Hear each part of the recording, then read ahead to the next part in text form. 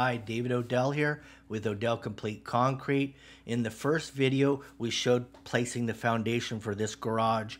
This video, we're going to show you how to build it. It's a 20 by 25 foot garage. This is the final part of this garage build.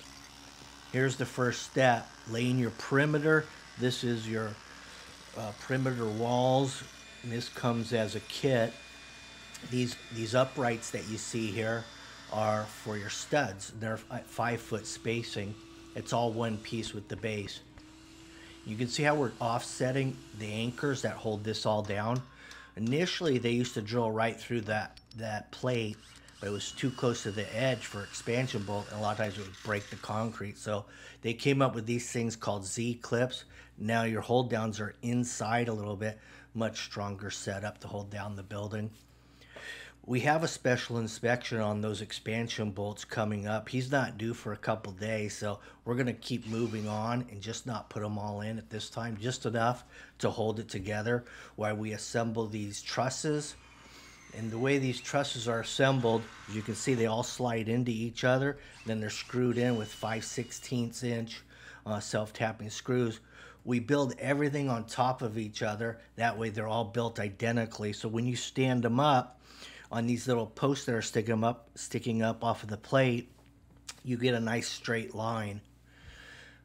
Now, if they were built differently, you would see that wave after you put the siding in. So this is a crucial step here, building them on top of one another so that they're all exactly the same. And before I stand them up, I want to make sure that I've got enough of these hold downs in that so when I do stand them up, it doesn't fall over. At the same time, I want to leave enough that the inspector has something to look at when he gets here, because that's a special inspection. Western Technology is going to do it. They're going to test the torque on them.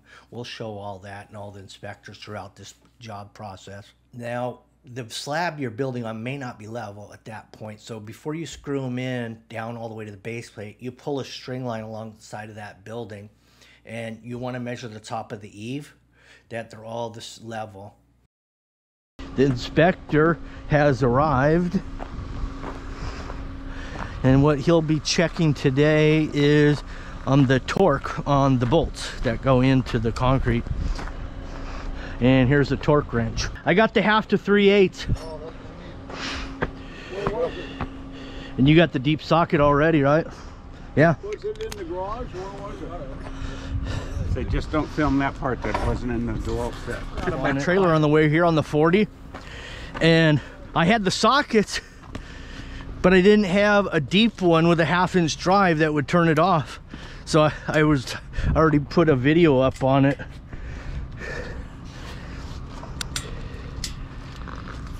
All right, boss.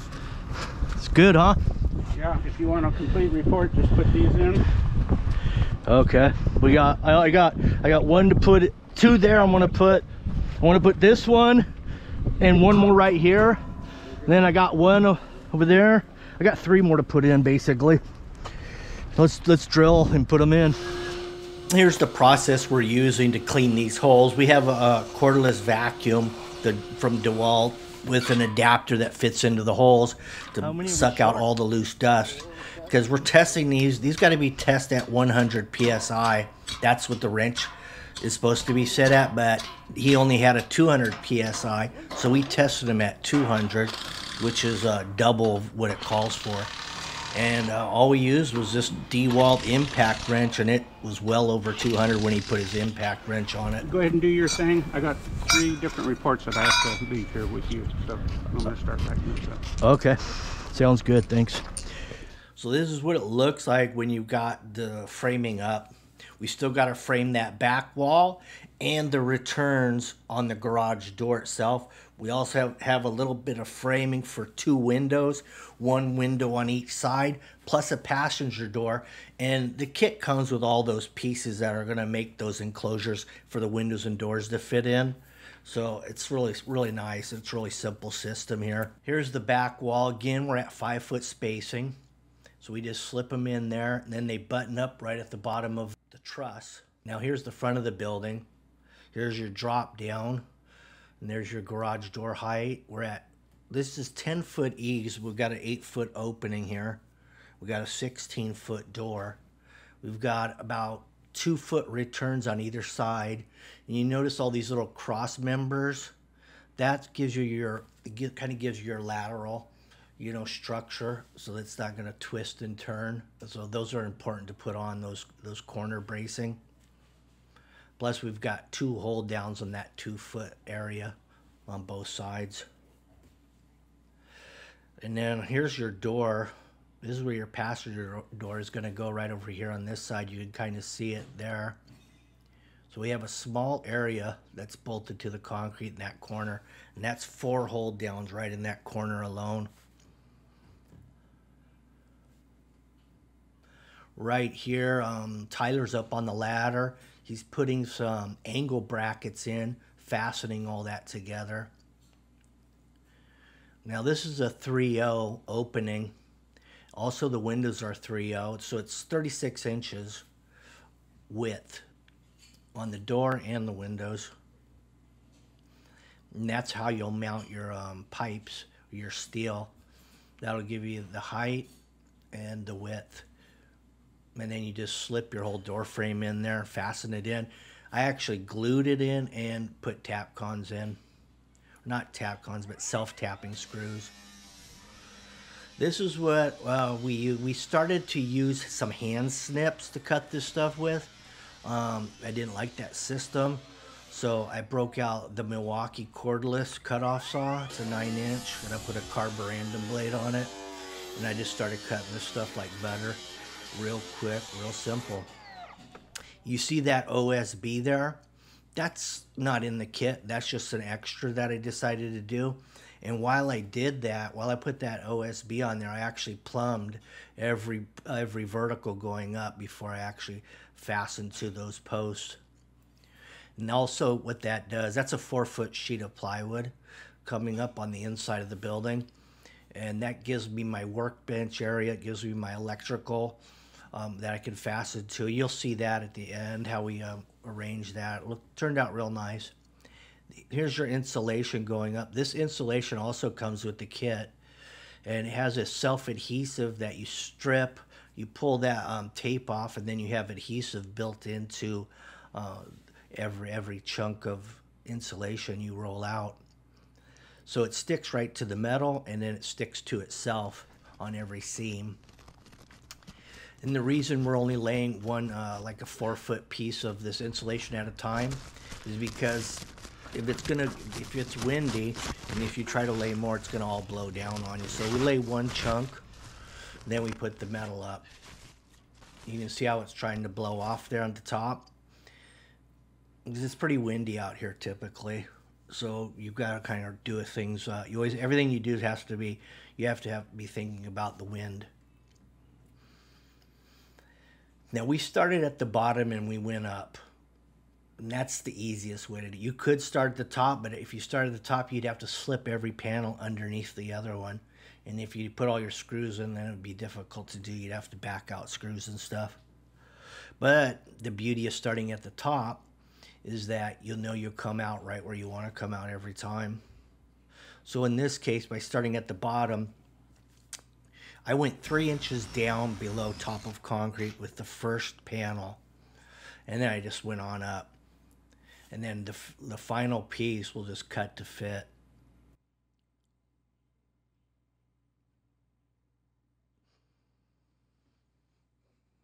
See, we're just going 3 inches below top of concrete. That way we have a good seal down there. The water's not going to be able to get into the building. Windows and doors are already in. The windows are glued and screwed, just like the door.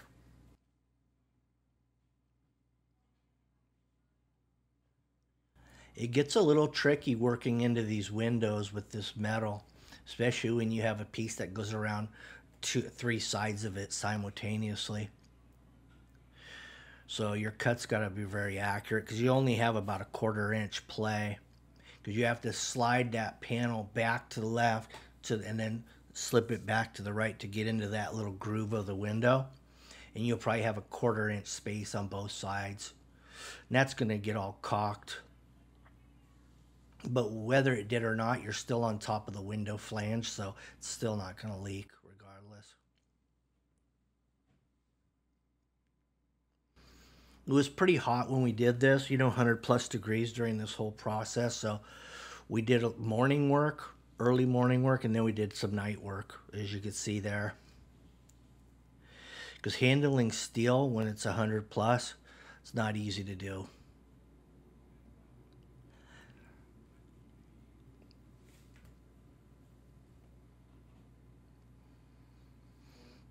There's a little cutout that went right around that door.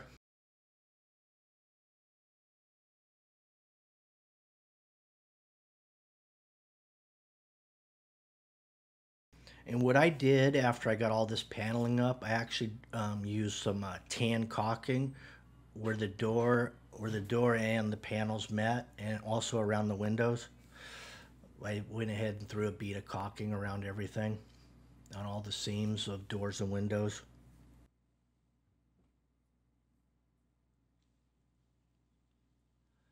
Now with the kit that I got, I had a lot of extra metal.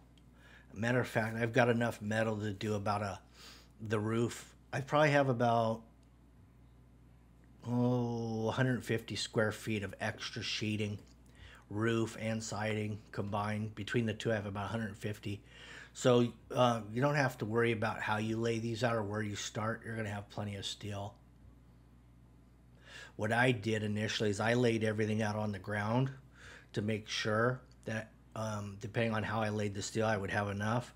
So I calculated it out ahead of time. So I put everything out on the ground, spread it out, did the square footage calculation before I did anything. But I found that we had a lot of extra metal, and we did when we got done.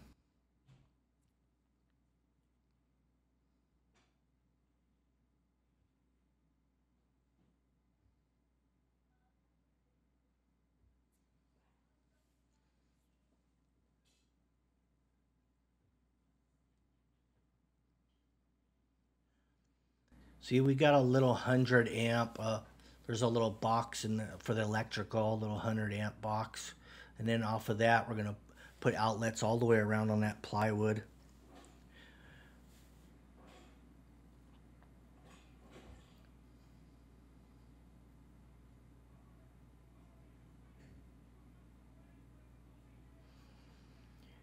What I did on the paneling is I just screwed it up there large, and then I took my cut-off saw and then I cut it to fit. You can take the measurements, do it on the ground, or pull your panel up, mark it, bring it back down and cut it. But we just screwed it up and then cut off the excess. I used my little Vermeer as my lift. Worked out really nicely for this. Just enough height to get it done.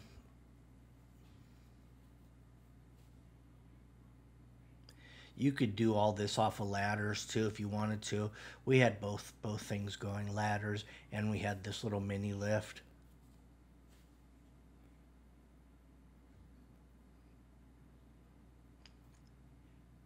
You notice I have 2 pallets stacked because I needed that extra 6 inches.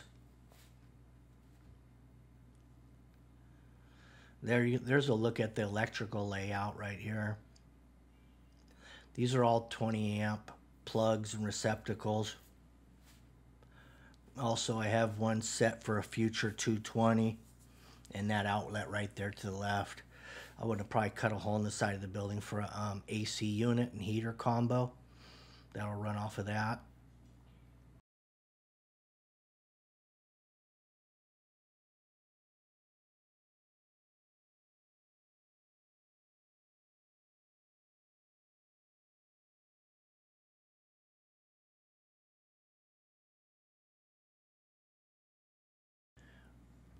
You notice there's 2 hat channels at the peak, about a 4-inch, 5-inch gap in between.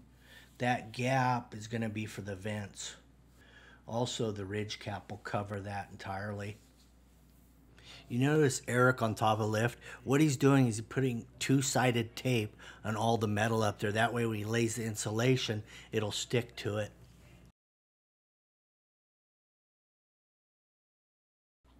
Here's some of the trim going on. We got the corner trim, we have eave trim, and then we also had, well, that's gable trim going on right there. But the eave trim is underneath that the sheeting hanging out. So before you could put the roof on, you put that eave trim. You put the eave trim, then the roof, then you put your corner beads. Your gable trim goes on last.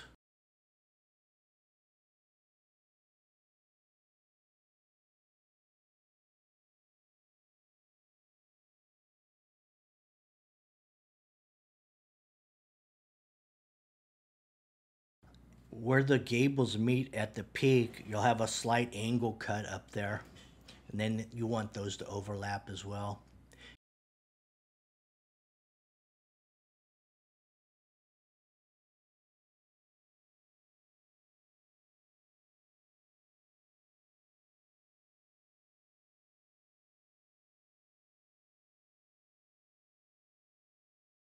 You can see the insulation on the top here. You can see the sheeting going on.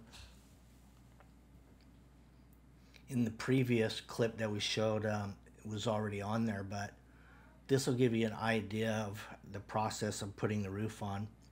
Also, the metal that I'm using is a heavier gauge than their standard that they sell. They have 3 gauges of metal that you can buy from.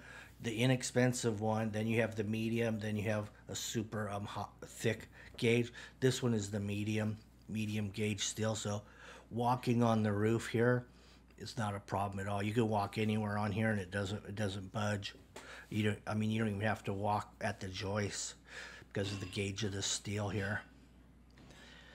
The reason he's cutting that insulation out right there is that's where one of the vents are going to go. I'm putting 2 vents up here, and here's one of them here.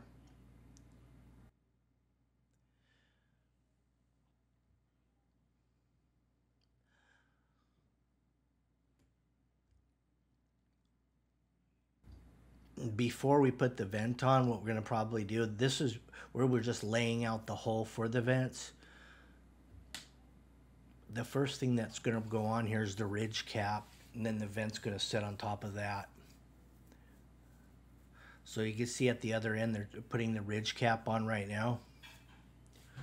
Once they get that one centered, then they can pull a string line from end to end. That way that ridge cap will go on there nice and straight. All the screws on the roof have a rubber grommet. Well, the siding does too. They have rubber grommets on them. So it's important when you're putting all these screws in that you put them in, nice and straight with the steel. That way that rubber grommet makes full contact all the way around to get a good seal.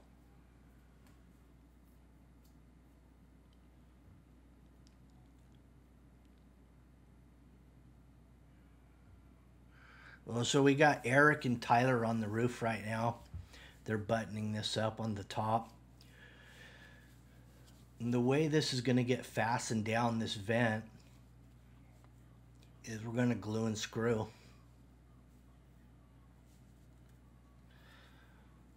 On the inside of these vents, it has one piece of metal that's shaped just like a roof is, and it drains out and it comes out on top of those flanges that are sticking out on the bottom. The garage door also came with the kit. The only thing that didn't come with the kit was the garage door opener and the windows and the passenger door. But the main garage door and everything else that you've seen so far was with the kit. None of the electrical though. And that's dirt on the inside of this garage door. Because after I got my kit dropped off here, we got hit by a little micro tornado or microburst. So they got a lot of dirt on them. That's going to all wash off though. Right here I've got some green board that I had laying around from other purposes. I'm utilizing that right now just to hang my track for the garage door off of.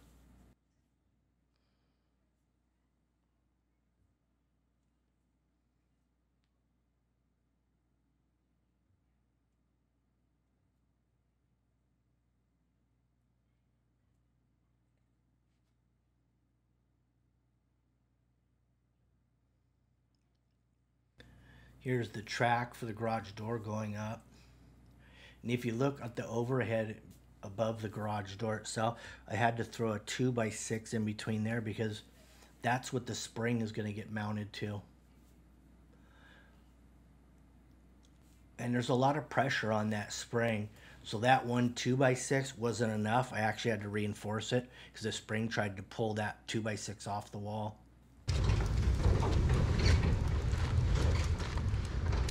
How's it going? Good, how you doing? Oh, not too bad. Okay, here's the city inspector now, and he's just gonna give the final on this. He liked it. He liked everything. He said how great it was to come up on a job site that he didn't have to do a lot of work, and everything was spot on, basically. There, got you. Gloves. Oh, dang. Odell, that thing's sweet. Yeah, shirt. Oh, It's a sweet. medium. Cool, perfect. And a hat. Dang, wow. Oh, you got your own hats too? Yeah. Oh, sweet. That's cool. This would be perfect like the river and stuff. Yeah. Sweet. Yeah. Well, thank you. Have a Appreciate good one. it, sir. You Thanks a have a great lot. one. You too. All right, the job is pretty much complete. A little bit of touch-ups to do, like get all the dirt off of the building, and I might do a little caulking here and there around the windows. Let's take a look at the inside. Also, I've got to put some trim, weather trim, around this outside edge. Here's what we're looking at, really.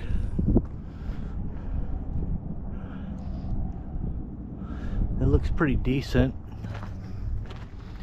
Let's take a look inside. As you can see, we've got insulation all the way around. We've got some LED lighting.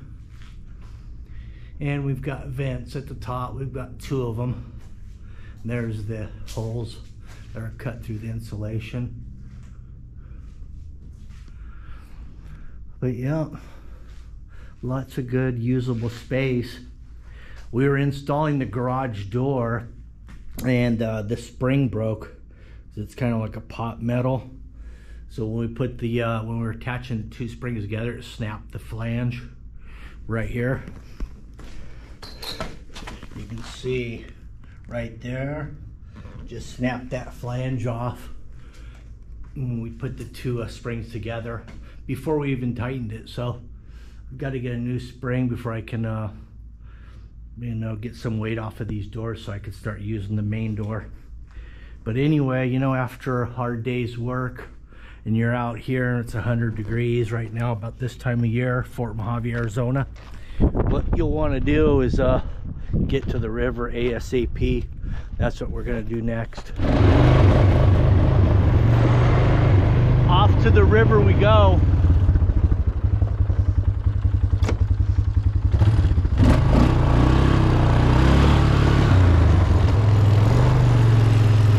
Plus, we need a nice cold refreshment to get there.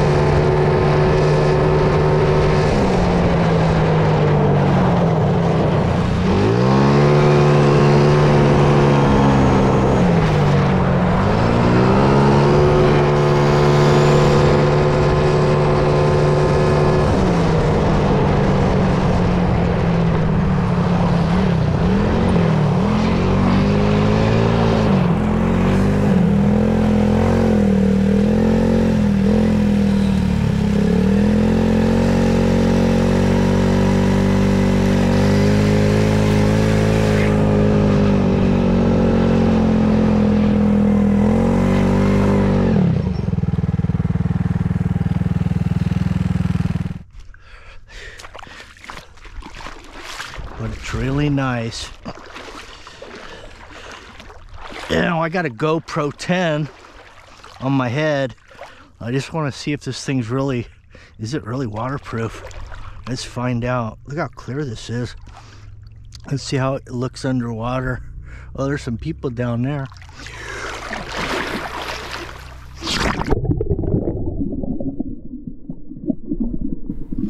And Anyway, that wraps up this video. Thanks for watching. Make sure you like, share, subscribe, hit the notification button. That way you'll be notified as soon as we upload the next video. Have a good day. Hope you enjoyed the video.